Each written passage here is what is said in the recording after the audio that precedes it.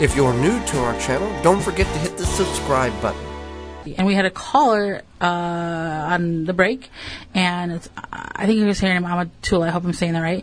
And she had a question about her compost. She does a trench composting method, and she doesn't put meat in there, it sounds like, just vegetable scraps, even bread, and then pasta. Sounds like cooked pasta. And the animals are coming and digging it up. She did put a grate over top of that area, which was just a barbecue grate, and they were able to flip that up and dig the compost, the scraps out. I would probably stop putting cooked foods in there, just the raw vegetable scraps.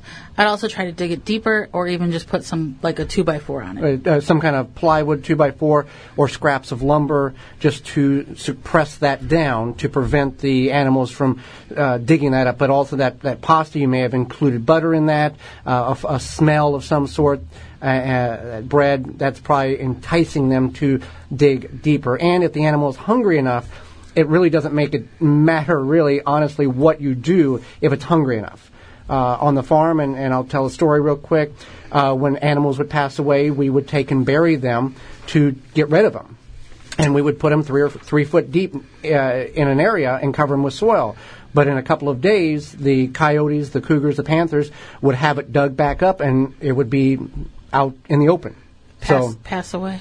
Pass away, yeah. They died. Yeah. It's a natural progression of life. I know, it's just nice how you said that. She had another question in regards to tree trimming and property lines. Sure, so she wanted to know the tree, if it grows over, like I said, the property line, and it grows over onto your neighbor's side, who's responsible for maintaining that tree on the other side? It would be you. In most situations, it's your tree. You would have to have a conversation with your neighbor, though, if you needed to get that tree trimmed or something, and then have it trimmed, but make sure it's on a day or time that is okay for them too. Yes. We appreciate the question and listening as well. Next question is, hello, my name is John. I'm from Waukesha, Wisconsin. I live in an apartment and have a small patio, and I would love to grow some veggies.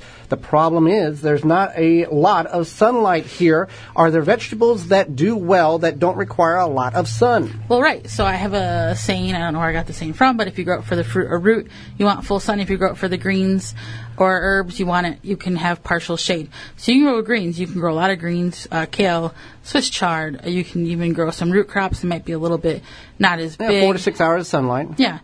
You could grow cherry tomatoes. Those are okay. You wouldn't want to try... You want at least 6 hours of sun for cherries. Yeah. Herbs can go about a little less than 4 hours. Lettuce, spinach, radishes. So there's a lot of options in which you can grow in partial shade being 4 to 6 hours. Our friend Nathan in Green Bay, what is the best time to plant asparagus and strawberry crowns before or after first frost date?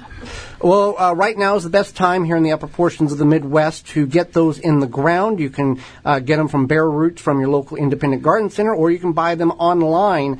And when you plant your asparagus, you want to space the roots out like a spider so that they can produce and grow for a long time, 20 to 50 years.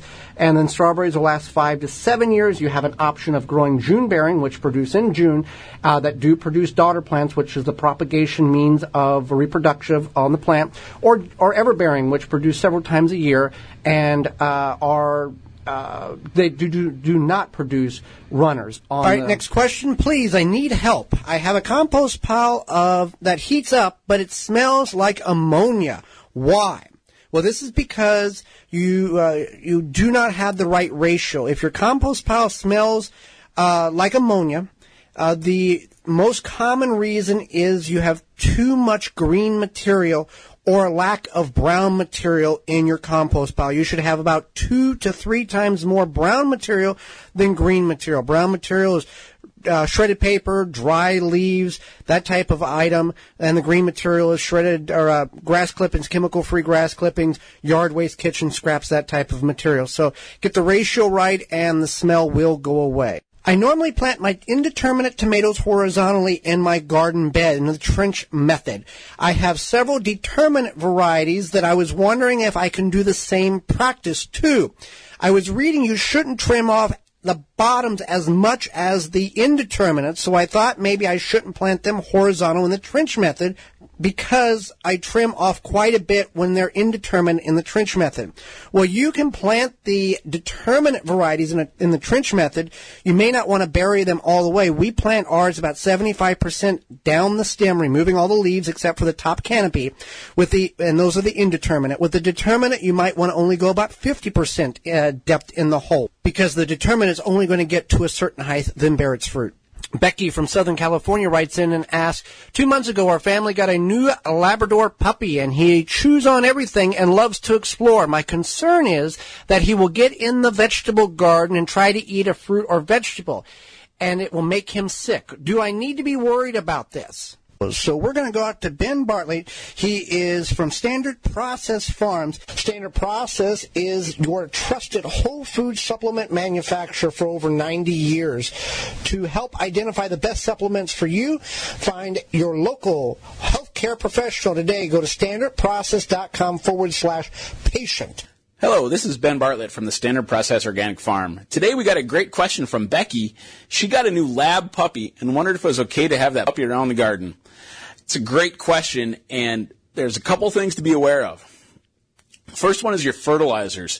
Make sure that after you put fertilizer down, even if it's organic, things like bone meal or kelp meal, even those type of products can be poisonous or at least harmful if the puppy gets too much of them. So make sure that you water them in or work them into the soil so the puppy isn't attracted to eating some of those. The second thing is there is a classification of plants. Tomatoes, peppers, eggplant, potatoes, those are all in the nightshade family. Those can be poisonous or very toxic to a pet.